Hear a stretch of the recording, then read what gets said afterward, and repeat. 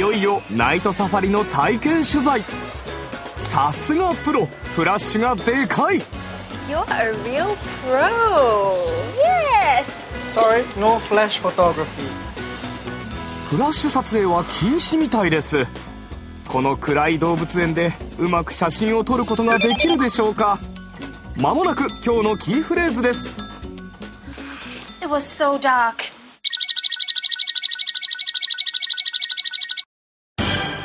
ここで問題。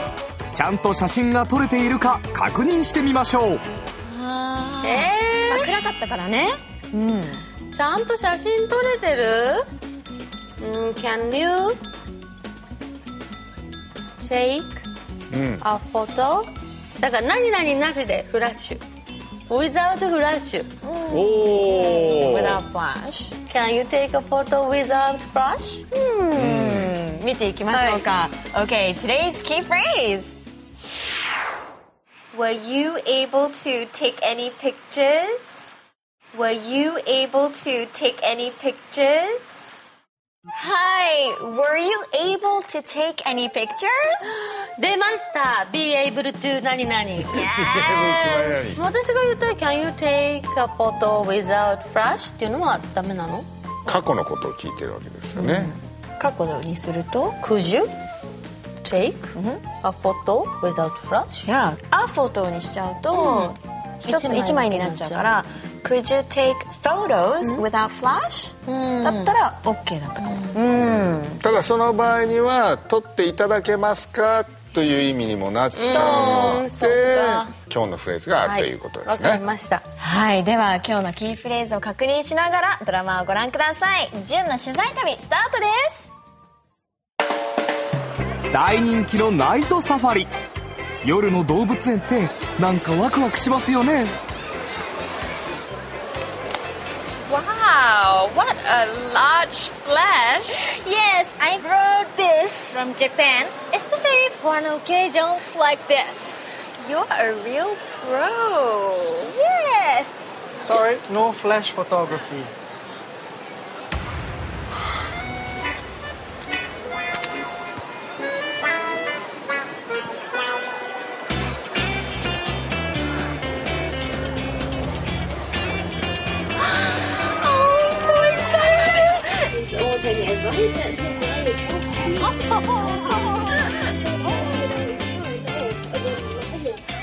Kangaroo? Wallaby. Oh yeah, wallaby. It was so dark. Were you able to take any pictures? Let me check if they're okay though. Oh, what's this? It's me. I look really strange. But it's funny. No, it's not funny. Delete it now. No.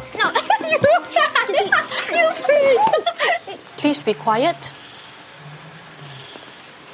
Sorry. I'd die of shame if these were put in a Japanese magazine.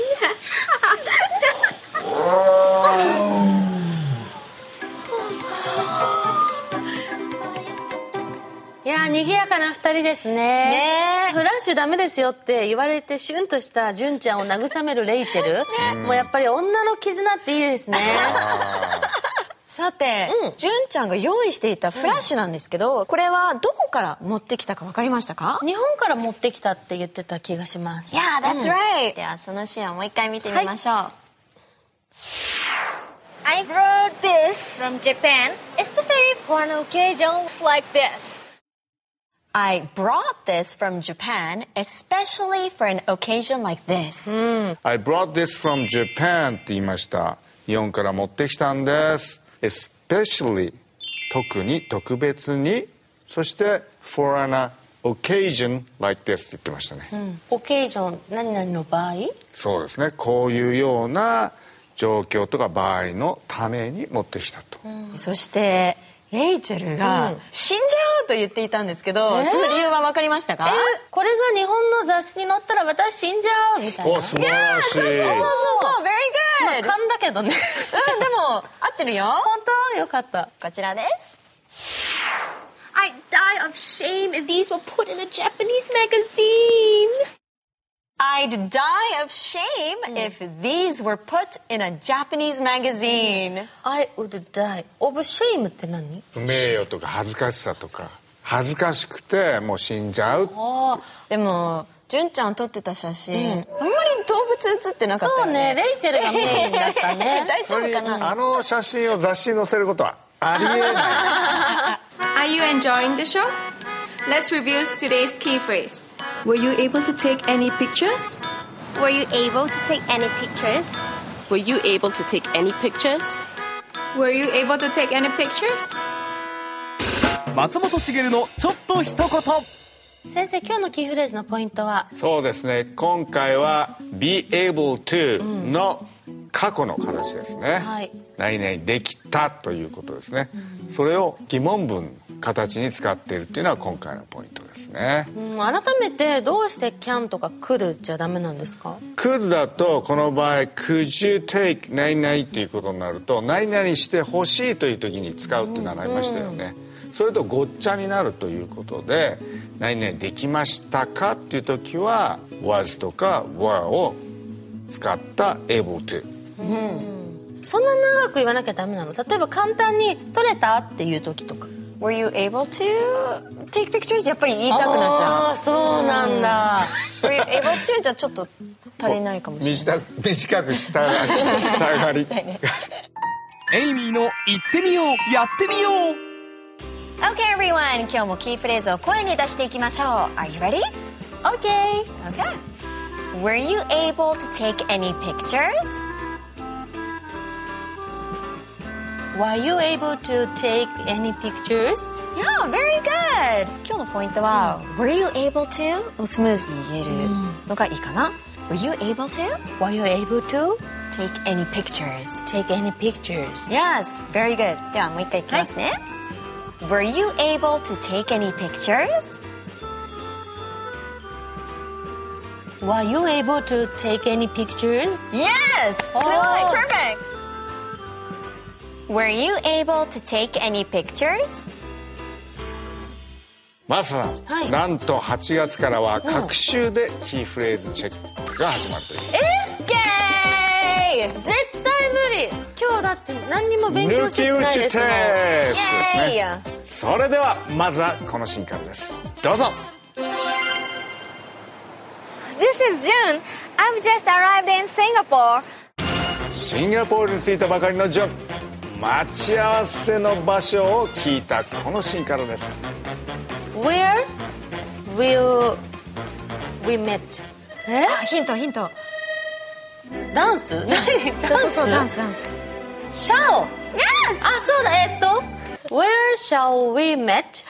Where shall we? はい、ブブータイムアップ。もう全然思い出せない。はい、Where shall we meet? それでは次はこのシーンからです。どうぞ。 What kind of places would you like to visit? I'd like to go to places that women in their 20s and 30s would enjoy. シンガポール取材スタートの前に優先順位を聞いております。はい。What is your top priority? Oh, yes! What's your top priority? ああ、よかった。それでは最後は記憶も新しいこのシーンから出題です。どうぞ。 Good morning, welcome to the zoo. One adult, please. Would you like the park hopper 4-in-1? 動物園で他の種類のチケットがあるかどうか聞いたこのシーンですね。 What other kinds of tickets are there? うわWhat other kinds of tickets are there? いやでもこれ2週間に1回テストがあると思うとうかうかしてられないですね。そうですよ。復習をちゃんとお願いします。はい、皆さんも一緒に頑張りましょう。息がということで大人の基礎英語、また来週お会いしましょう。バイ。Take it easy。深夜でも早朝でも OK。土日でも OK な在宅ワーク。Facebook を使った簡単なお仕事。